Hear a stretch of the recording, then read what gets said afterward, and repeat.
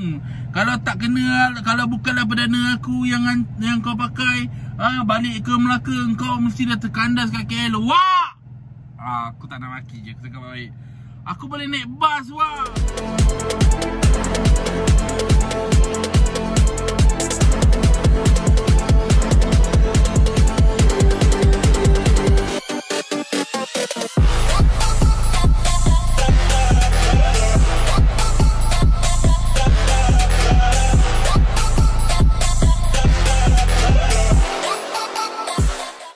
Alright, Assalamualaikum warahmatullahi wabarakatuh. Bersama Alung lagi di YouTube channel SR Super Rocket. So guys, hari ni aku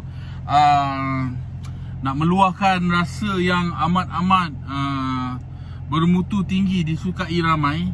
So pagi tadi, aku kan macam korang tahu, aku sekarang tengah dalam shoot cerita keluarga untuk disewa. So hari ni aku nak cakap baik-baik. Aku nak beritahu dulu, tak ada maki-maki. So hari ni aku jadi orang KL, cakap baik-baik. Muka aku hitam guys, sebabkan kena cahaya matahari di Kuala Besut, Terengganu. Panas gila time shooting tu. Lepas tu aku punya macam-macam lah barang hilang. So kekesalan yang amat di sana. So hari ni aku sebenarnya tak ada scene, tapi aku sekarang berada di set location. So pagi-pagi tadi aku dapat panggilan Long, Hafiz yang owner Gen 2 Persona 1000 horsepower tu. Dia call aku, okay? Dia cakap dengan aku, Long, kau ada scene hari ni? Aku cakap, biar betul, jadual tak ada mah. Aku cakap. Dia cakap ada, kau ada scene hari ni. Dia orang salah. Kau tahu baju seluar aku lah, baju prop pegang seluar aku tu, aku dah basuh daripada Terengganu hari tu, tak kering. Terkocok-kocok aku basuh, keringkan seluar tu guys, kan, keringkan seluar tu semua. Lepas tu datanglah ke sini, on the way nak datang. Semalam malam aku pergi makan asam pedas lah. Kawan daripada Terengganu datang dengan pekin apa semua, pergi makan asam pedas. Aku bawa kereta Wat Kepres tu. Lepas tu dah boleh start, dah okey semua. Aku pun parking dekat pintu gate rumah aku. Parking pagi tadi, bila dapat panggilan macam tu, aku tu kocok-kocok lah nak keluar kan, dah lambat kan. Dia cakap, Long cepat. So aku pun start lah kereta Wat Kepres tu, nak alih sebab dia orang shooting pakai kereta Toyota FJ aku ni, Gold ni. Start tak hidup lah bro. Start tak hidup. Biasa start tak hidup lah si. Aku cakap Entan, ni hari ni aku cakap start tak hidup lah bro. Kau tahu tak, masa tu lebih kurang dalam pukul 11 lah, tak silap aku. Panas gila guys tadi Melaka. Aku tolak kereta Wat Kepres tu, dah berat. Perdana bro, enjin bisik, berat bro. Tak ada orang nak tolong aku. Nak tak nak aku kena tolak. Dah lah rumah aku tu macam menyondong sikit kan. Tolak kereta tu, galih tempat lain. Dah berpeluh, berjurai-jurai peluh lah. Aku cakap kau, aku dah tak ada mood. Lepas tu aku pun start FJ aku keluar lah. Aku pun sampai dekat sini set location. Aku pula terlupa nak call Adeline, nama dia, PM lah untuk set ni. So aku sampai, aku cakap tak apalah, aku tunggu scene aku bila kan. Tak apalah, aku tunggulah dulu kan.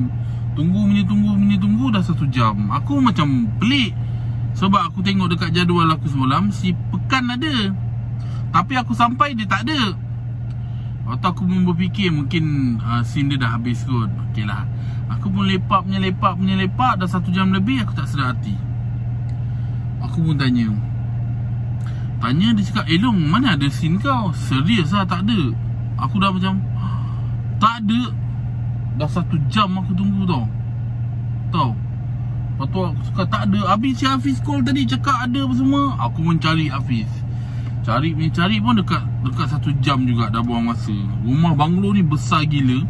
Cari jumpa. Pis, tadi apa cerita tadi? Kau cakap ada scene, aku tak Tuara ni bla bla bla bla bla. Dia cakap, tadi tu Pekin suruh kenakan kau. Pekin kenakan aku guys.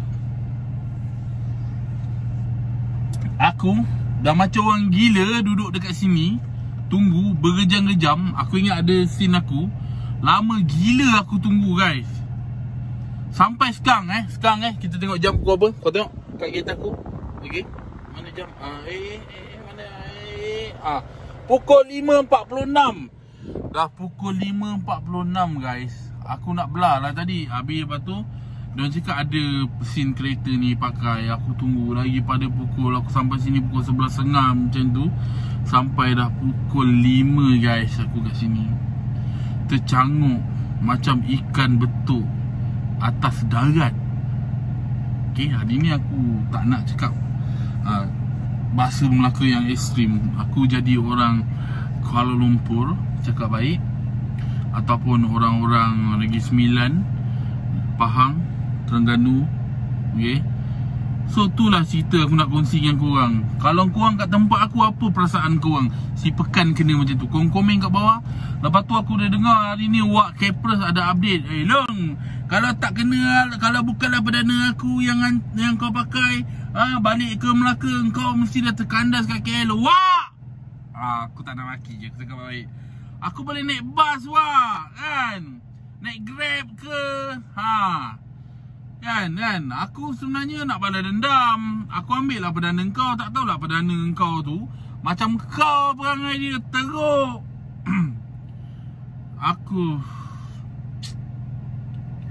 Plan aku sebenarnya hari ni, aku nak bawa kereta Wak tu. Aku dah tanya Cina tu, Holiong nama dia. Bukan Holiong Bank nama dia memang Holiong. Bawaan lah, bawaan baik. Okay. So Holiong tu cakap, lu dah bawalah datang itu perdana. Tak apa, saya bagi lu harga baik-baik Long.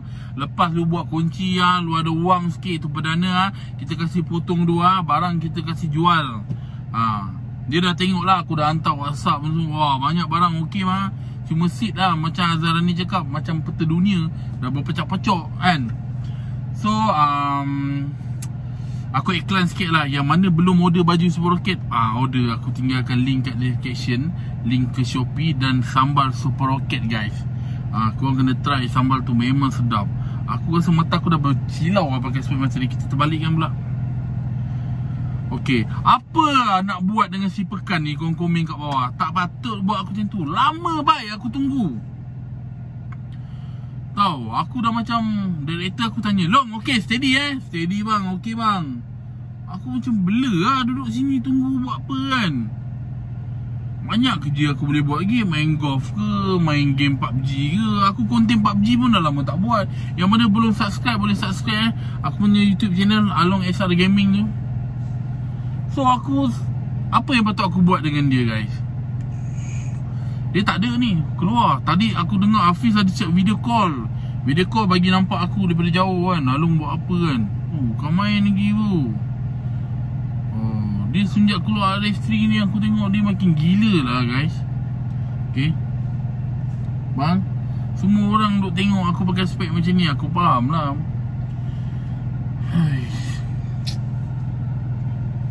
Aku semenjak menjak ni berkawan dengan Wak Kepres tu, One Scapers dengan Nizam hitam tu, aku rasa macam kena sumpahan tau.